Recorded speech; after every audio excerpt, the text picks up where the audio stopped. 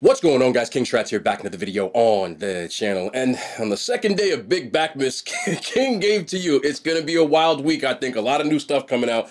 KFC, I'm just gonna show y'all before I even get into the video.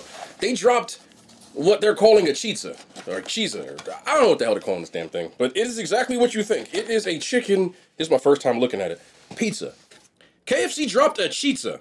It's a cheese or chicken strip pizza, basically. This is one of those things that we've always complained in the US that we wanted some of their international stuff, and I think they obliged us this time. So what it is two chicken strips that they cut in half and they put marinara sauce, pepperoni, and cheese on it. So it's like a fried chicken pizza. We are so fat.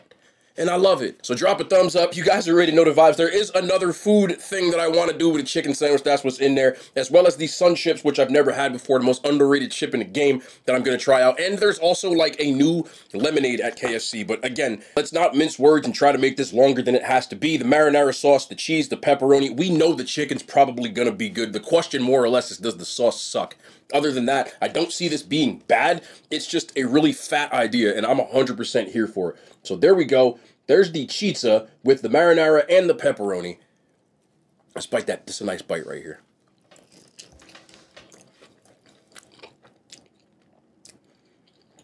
I feel so fat eating stuff like this, but I would be lying if it said it wasn't good. Like, it's not going to be bad. You know you get the 11 herbs and spices. It is a large chicken fillet. Very meaty. As you can see, I'm not showing you bit and thing other for a reason. Very large chicken piece. Looks like the same one that goes in a sandwich. I'm not really mad at that. The sauce is sweet. It's like a sweet marinara. It kind of, which very well could be, I'm not sure, but since Yum Brands is under that same kind of umbrella, this very well could be Pizza Hut pizza sauce. Because it has that same sort of sweetness. It's just missing some of the seasoning in it, but could be the same recipe. We don't know. And the cheese is just plain mozzarella, which isn't a bad thing.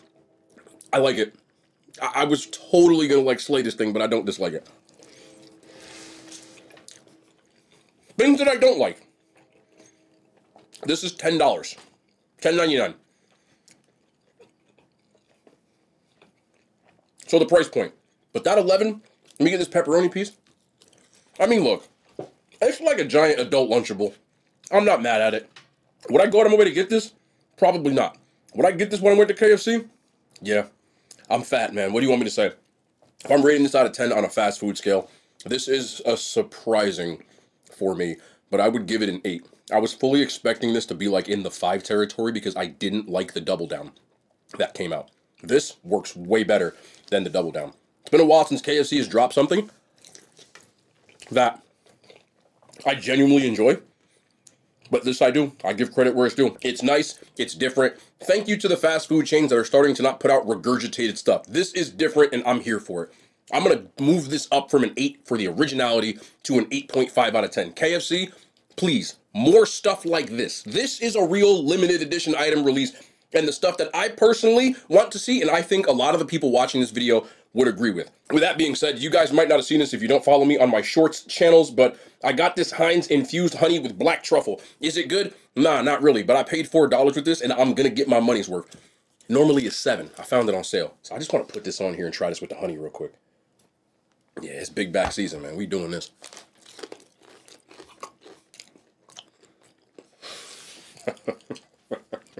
Yeah, I'm fat. I'm eating that.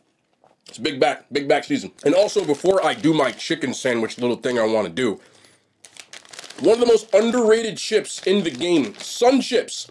Chili lime. I never had the chili lime. I usually just eat like the garden vegetable one or the cheddar harvest. Those are the two I like. But I think Sun Chips are super underrated. So I found a couple of these when I was in Stop and Shop.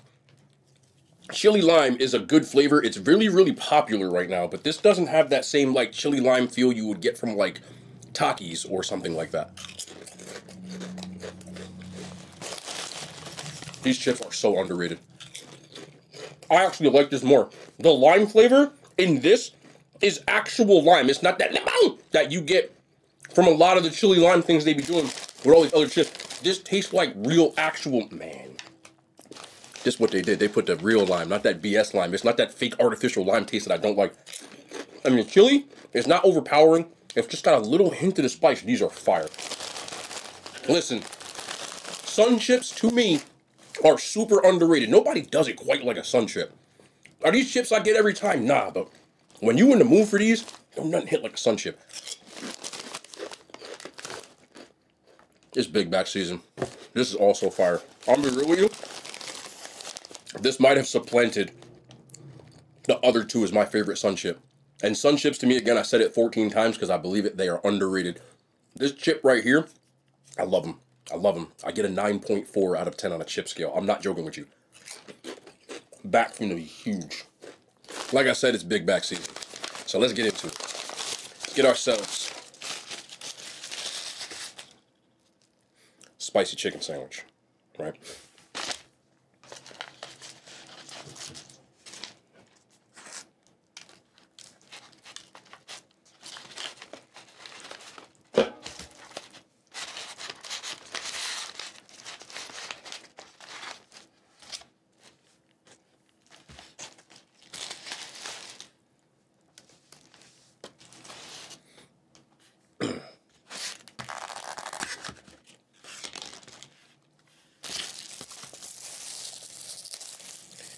Y'all wouldn't believe the stuff that goes through my head when I'm working out. This is where I thought of this. I'm not joking. Imagine being on a treadmill and being like, you know what I'm finna do after this? Finna take my big ass to KFC and make this fat people sandwich. Big Back sandwich. And with my whole chest, like, be real, like, for real about it. I'm not making this up. I wish I was. Oh, man. But I'm sitting here like, what if I just put everything on a sandwich? And I was dead serious. Again. Fat back activities, man.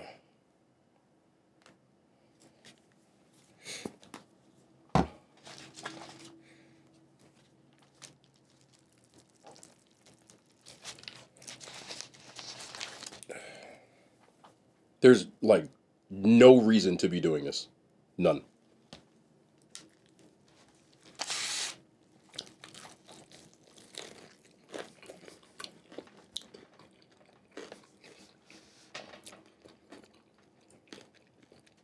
Yeah.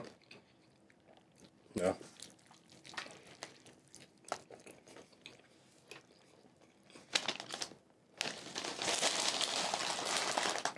No reason to be doing this.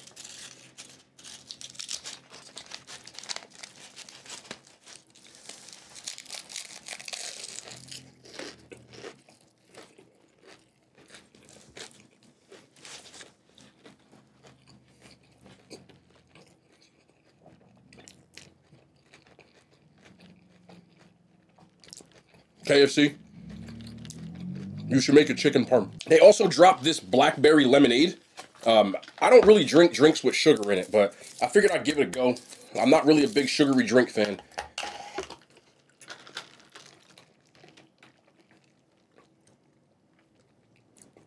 It's actually not bad. It reminds me of, like, Crystal Light, but just too sweet for me. But I think if you like sugary types of lemonade, you'll really like this. I'm trying to put myself in the shoes of someone who drinks drinks with sugar in it. I only really drink diet beverages, so that sugar taste is really strong, personally. But if I was a person who liked that kind of lemonade, I would like that. It's a pretty good lemonade. I'd give it a 7.5 out of 10. This is topic time, but I do want to try this. So, I use Slap Your Mama seasoning on everything. Yesterday, I'm in Stop and Shop, right? And I'm just walking through the aisles, and I see they had a whole section of stuff that I didn't know that they made. Again, I knew the seasoning existed, but they also had, like, a bunch of different hot sauces, like jambalaya, red beans and rice mix, fish fry, whole wall of it. It was expensive because it was at Stop and Shop, which is expensive as hell, but this is Cajun pepper sauce. They also had, like, 2 other different kinds, but I got this one. I wanted to try it. So, I'm actually going to throw this on a fry, just to give it, because the fry's probably the blandest. There you go. All right.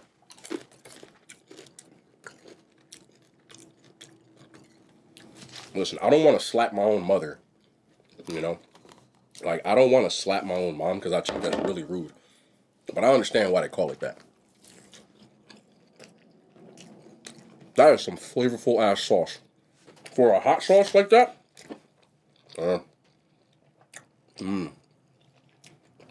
it's kind of garlicky. And I love garlic. Damn. This is like $4 for this bottle. It's worth it. For real. One of the better hot sauces I've ever eaten. I never rated a hot sauce before. I just think that's weird. I just think it's good. Alright, fair enough. Topic time. This topic more came from last week. But I didn't really talk about it. Because some people say all I talk about is relationship stuff. It's what pops up, man. So, there was a thing that went viral last week, right? Where a woman and her boyfriend went to a concert. And the woman was a huge fan of this particular artist. Now, they're from the UK. I'm not really familiar with the artist. Like that. I'd be lying if I said I was, but that's not the point of this thing. So, apparently he has a thing in his show where he takes girls out the crowd. It's something he does normally. You know, Usher do it, Trey Songz do stuff. You get the idea. Anyway, the girl was at the concert with her boyfriend. The artist, called this girl up out the stands, brought her on stage, and he put down like a silhouette. And he started doing a lot of simulated raunchy activities. Obviously, it's simulated. You could see the silhouette, and it was very simulated. Like, I'm not going there. Simulated. Okay? Family Channel. The secondhand embarrassment I felt for this dude was, I haven't felt that secondhand embarrassment in a long time. I don't think there's any bigger embarrassment to a man than to have someone he's dating behave like that. Let alone in front of him. Like, he was there. Needless to say, they're not together anymore, because once TikTok and everybody got a hold of it, a lot of people were saying the same thing that I said. And, again, I don't think most women would agree that's okay. But that woman in particular, of course, they found her on TikTok, and to say she didn't have any accountability would be an overstatement. I mean, I watched the video. Again, I can't really show whole videos on here because the Fair Use Act, one time they got me, so I had to re-upload. But more or less what this young lady said in the video was, let me backtrack a second. Kai Cenat, the popular streamer, a YouTuber, etc., he found the guy and interviewed him. So, of course, when the rumors were buzzing, it was first said that they were together for 7 years when they went to the concert. The guy said it wasn't true. So the guy said he paid for the tickets. And that was the other big thing that came from that interview. So the woman made a video basically replying. The first thing that came out of her mouth was the fact that she's like, how dare he say that he paid for the tickets? I paid for the tickets. As if that's the important thing. I don't care who paid for the tickets. The important thing was that you went on stage and threw your whole relationship away for a simulated act in front of thousands of people. I don't know if it was thousands, maybe hundreds, I don't know. But she also went on to say she got mad because the masses have gotten her name wrong. And that she talked about that could happen to her boyfriend, so it's okay. Because she's a fan, and she didn't really think anything of it because she was just having fun. She allegedly went off the stage and also said that she asked her friends, was it that bad?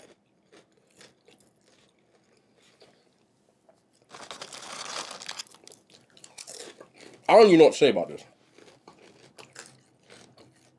I've said this on this channel before, and I always keep trying to find things to reinforce the fact that I'm not making this stuff up.